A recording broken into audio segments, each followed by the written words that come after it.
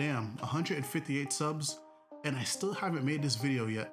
Oh well, I guess today's the day.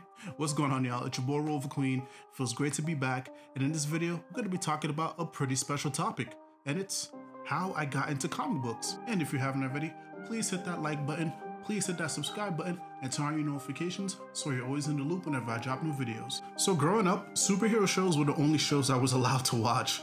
I mean, I couldn't watch MTV, I couldn't watch BET because my mom was afraid of girls shaking their ass and titties all over the place, bumping and grinding on the fellas. So the only shows I could watch was Spider-Man, X-Men, Power Rangers, Fantastic Four.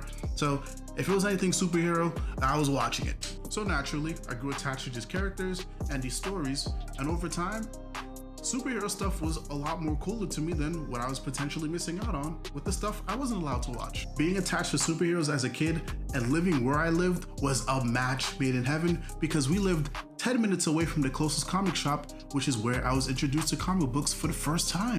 And let me tell you guys, the first time I walked in, my soul left my body. I was a kid in a candy store at that comic shop. Batman had a comic, Spider-Man had a comic, the Power Rangers had a comic, Fantastic Four, every single goddamn superhero that I watched on TV had a comic book, and my mind was blown. Ever since then, the weekends are what I look forward to.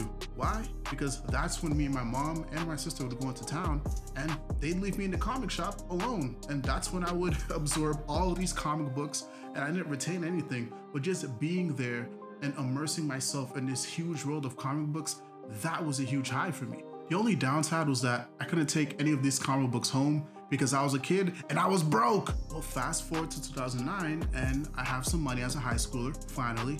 And the first comic book that I actually owned and collected in its entirety was Marvel's Utopia. Ooh, and I fell in love. Listen, I didn't know what was happening with the X-Men. I didn't know what was happening with the Dark Avengers. I didn't even know there was a Dark Avengers. And quite frankly, I had no idea what was happening in Marvel Comics as a whole. But this comic did a great job of catching me up and telling an amazing story as both of those sides clashed. And it was that's when I decided I want to follow comic books for the long haul.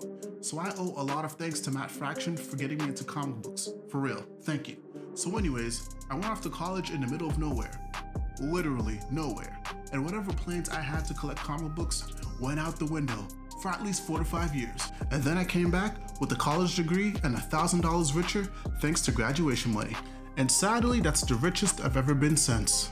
And what do I blow most of the money on?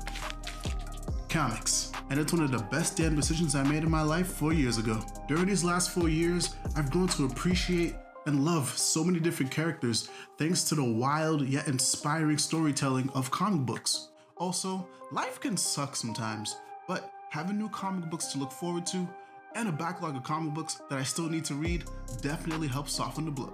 Lastly, I've met a bunch of cool people, I've done a lot of cool shit, and I can honestly say that comics have helped me find some type of direction in life. To wrap this video up, I love comics. I spend a bunch of time and money on comics, and I have no regrets. And I made this channel to show my love for comics and most importantly, spread the comic book agenda. If you enjoyed this video, hit that like button, hit that subscribe button, and turn on your notifications. Thank you for watching, and don't forget I stream every single Friday night from 6 to 8 p.m. Eastern Time. Much love, much peace. Go read some comic books. Roliver Queen out.